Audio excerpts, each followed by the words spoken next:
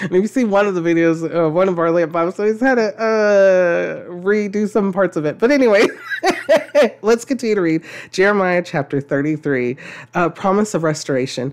While Jeremiah was still confined in the courtyard of the guard, the word of the Lord came to him a second time. This is what the Lord says. He who made the earth, the Lord who formed it and established it, the Lord is his name. Call to me, and I will answer you and tell you great and unsearchable things you do not know.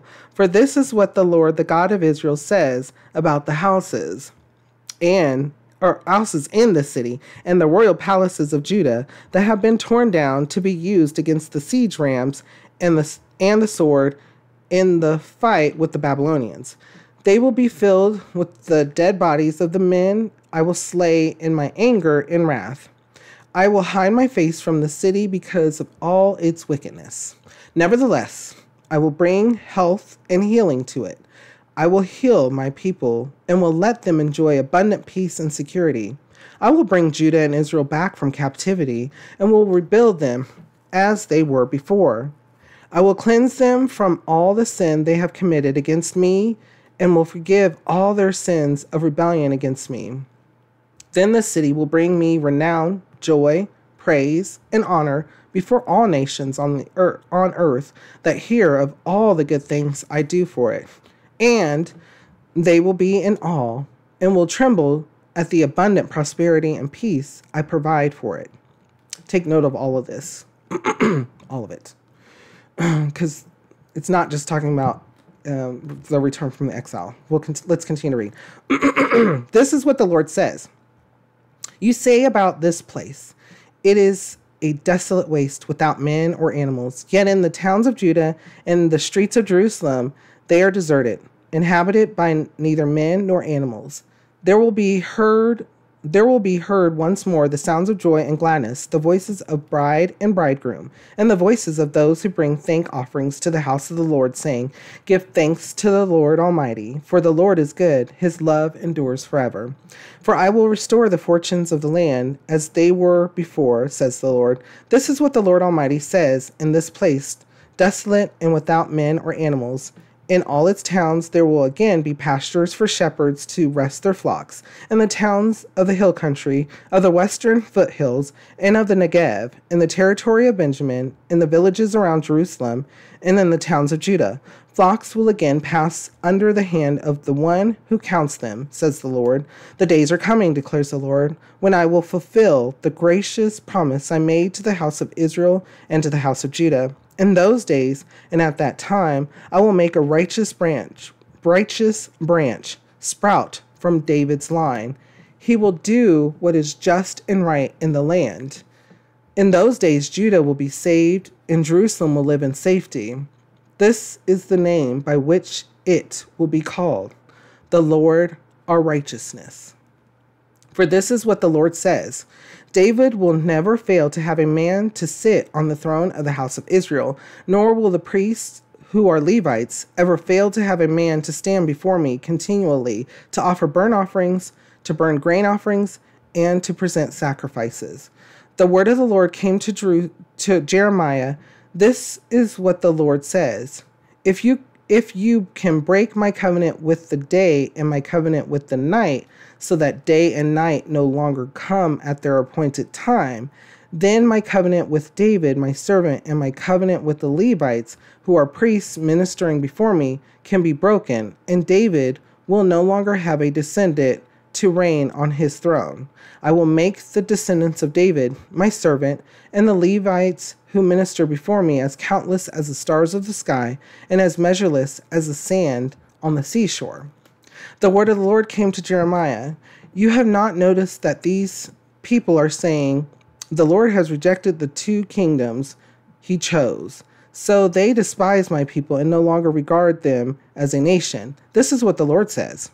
If I have not established my covenant with day and night in the fixed laws of heaven and earth, then I will reject the descendants of Jacob and David my servant and will not choose one of his sons to rule over the descendants of Abraham, Isaac, and Jacob, for I will restore their fortunes and have compassion on them.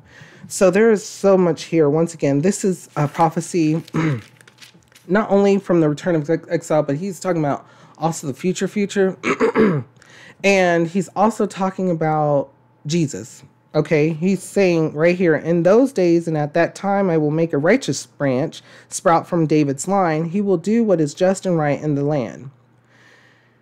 And in those days, Judah will be saved and Jerusalem will live in safety. This is the name by which it will be called, the Lord our righteousness. And so the Lord is already telling Jeremiah right here that he is not only going to create this new covenant, but he's going to fulfill the new covenant.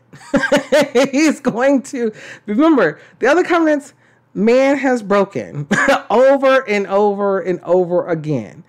This time the Lord's like, you know what? I'm just going to do it. I'm going to do it. Amen. And all he's like, I'm going to do it. I'm going to fulfill it. I'm going to do it. I'm going to do it. I'm going to do it. And it's just going to be the best thing. Because this is the way it has to be done.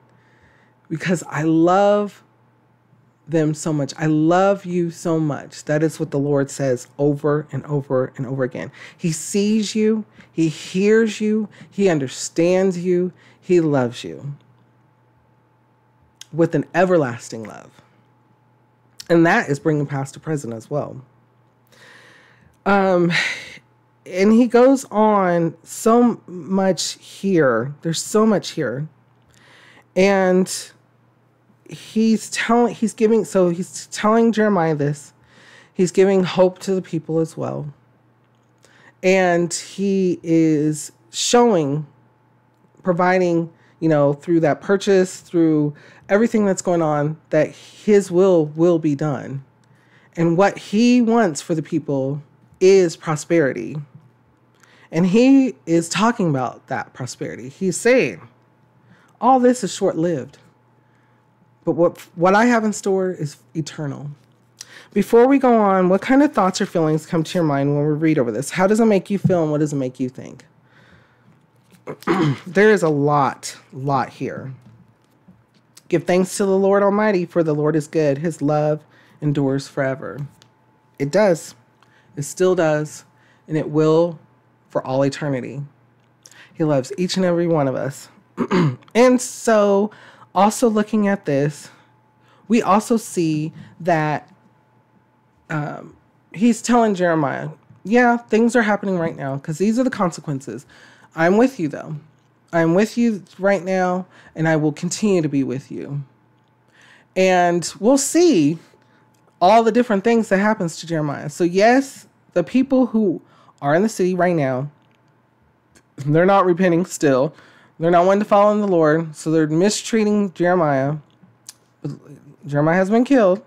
Lord is protecting Jeremiah even in prison. He's like, don't worry, it's a short time, because King of Babylon, he's coming. He's already here. He's getting, be ready.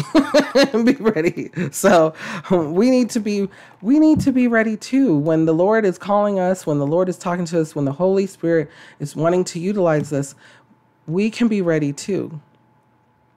And again, if you have any questions, concerns, ask the Lord.